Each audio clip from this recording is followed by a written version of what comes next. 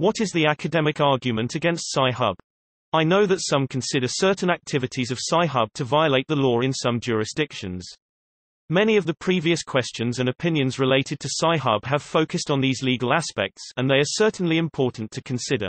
However, I am wondering what are the main harms or downsides associated with the existence of Sci-Hub and similar services from the perspective of academics, researchers, and students. I am asking because this topic is relatively new to me, and I would like to better understand the main cons of Sci-Hub as perceived by fellow academics, as opposed to publishers or lawyers. What is the academic argument against Sci-Hub?